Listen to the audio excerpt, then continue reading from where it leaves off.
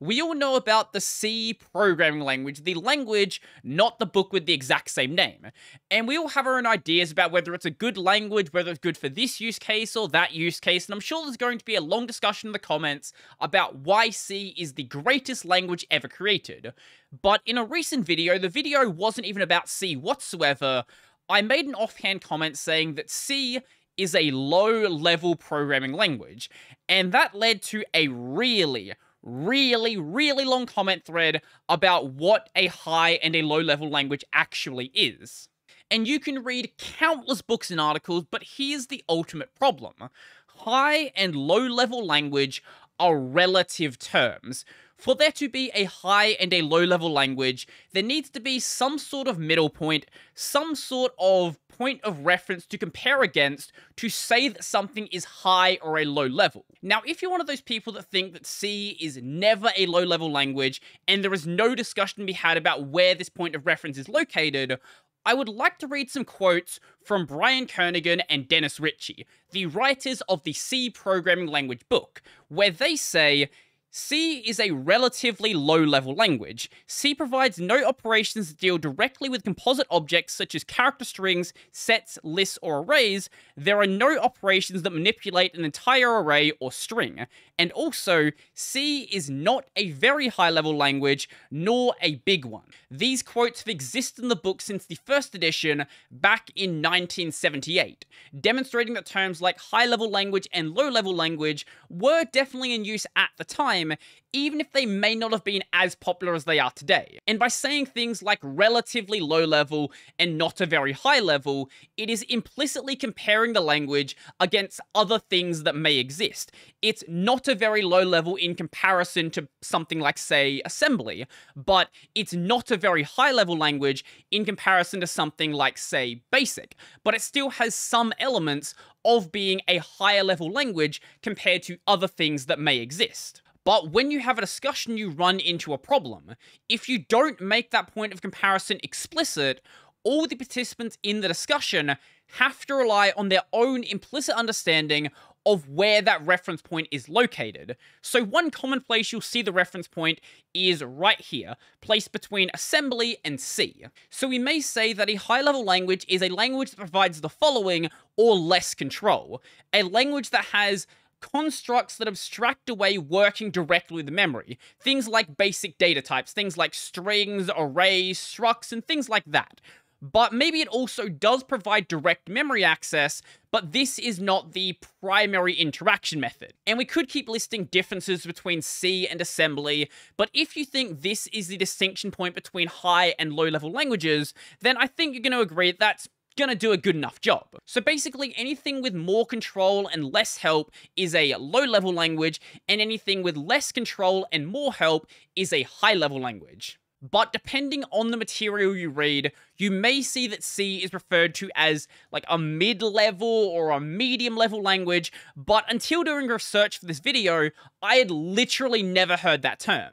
But what if we're not talking about the space of all programming languages? What if we're just talking about, say, very low-level embedded work? Well, Scratch obviously doesn't matter, Python doesn't matter, Java doesn't matter, C++ in some contexts might, so we'll leave it on the list, and everything lower certainly does. But maybe in this case, the distinction point, the point of reference, isn't high-level constructs, it's instead whether the language has human-readable names, in which case you would place the middle point right here. So machine code is a low-level language, but anything above that would be a high-level language. Now, you might be saying assembly isn't a machine-independent language, and that's totally true.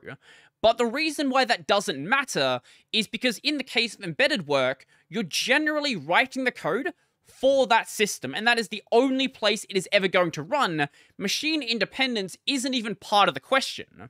But what if we go in the complete opposite direction and say, you want to teach your kid their first programming language? Well, in this case, machine code definitely doesn't matter. Assembly definitely doesn't matter. Maybe if you hate your kid, C?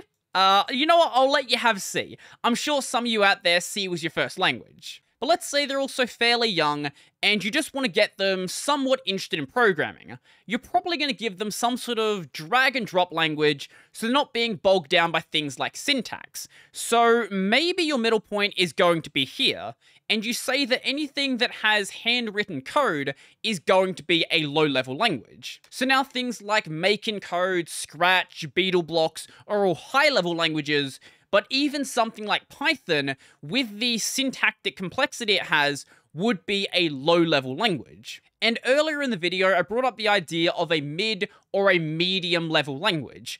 But depending on who you ask and depending on what you read, you might also run across things like mid to low, mid to high, higher, even higher than higher. I made up that last one, but the point I'm getting at here is you can break down this list basically as much as you need to.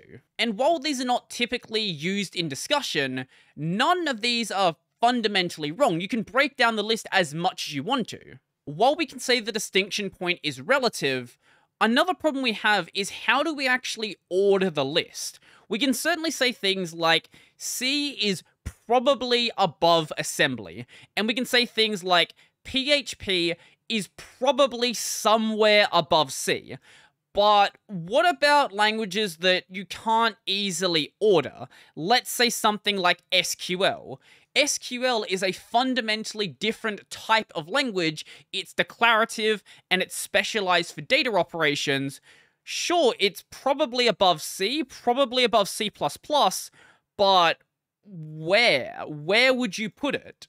But even a language like Java, where would this be located? Because when you write Java code, you're not targeting the hardware or targeting that system, you're targeting the JVM. So are virtual machines above Python, below Python, somewhere in between some other languages? I don't really know. I think it depends on what you're valuing and what you're trying to do with the language. Is it lower than Python because Python is a scripting language? Does scripting language actually mean anything that matters in this case? It depends on what you're doing. Yes, I like to massively overthink things. No, I'm not making a video on the distinction between a scripting language and a programming language. Now, I'm sure someone is going to try to discredit this entire video saying no. The distinction point is always located right here, it is never moved, and it's never going to move. And that is not entirely wrong. There is one definition where the distinction point is right there, and it has never moved, and it probably never will. But there are other ways you can look at high and low level language where you can say, this is the space of languages we're looking at, here is the things I actually consider important, and this is how we're going to distinguish it. This is why it's incredibly important to define the terms you're actually using. If we're talking about things like high and low level languages, if you're working with this definition, and I'm working with a definition that is relative to the work I'm trying to do, we're never going to have a discussion that amounts to anything meaningful. And as I mentioned back at the start, even Brian Kernighan and Dennis Ritchie use these terms in a relative fashion, saying C has both low-level features and higher-level ones. If you're still not convinced though, do a quick search engine search for is C a high-level language, and you'll see people using this term for years and years now in this same relative fashion.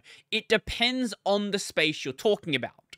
At the end of the day though, this discussion of whether something is a high or a low-level language really doesn't matter. What matters is what the language can do, the libraries that are available, the tools that interact with it, maybe it has a package manager, maybe it doesn't, and all of that stuff. Whether it's high or low level is basically just a waste of mental energy, and the only reason why I made this video is because a comment thread really annoyed me. So let me know your thoughts in the comment section down below.